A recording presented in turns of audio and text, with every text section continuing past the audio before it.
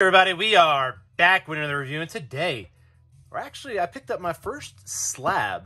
Now, I've been given a slab, but I actually picked up my first slab for myself, for my own personal collection. So I figured I'd do this in its own video. So without further ado, let's hop right into this review, and let's see what slab I ended up getting.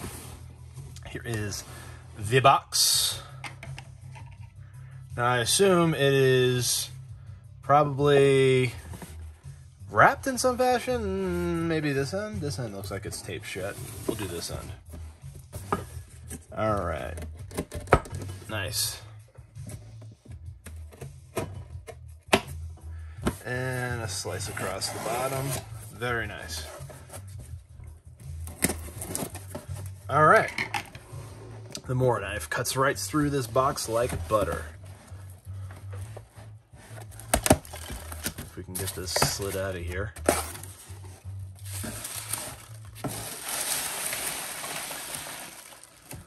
Nice.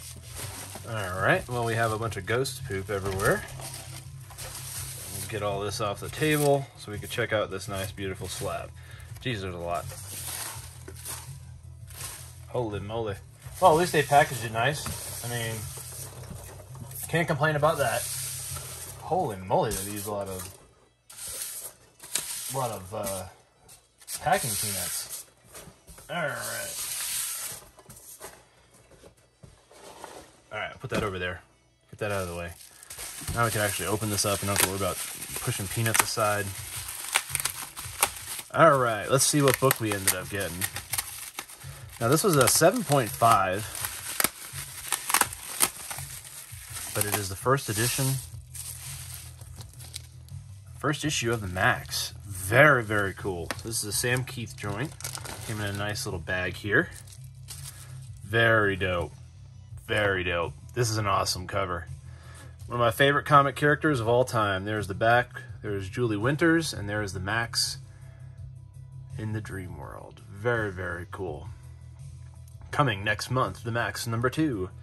Very cool. At one time, I had probably like 50 copies of this book. Like I said, I have every issue of the Maxx, and now I have the first issue Slabbed. Very nice addition to the collection.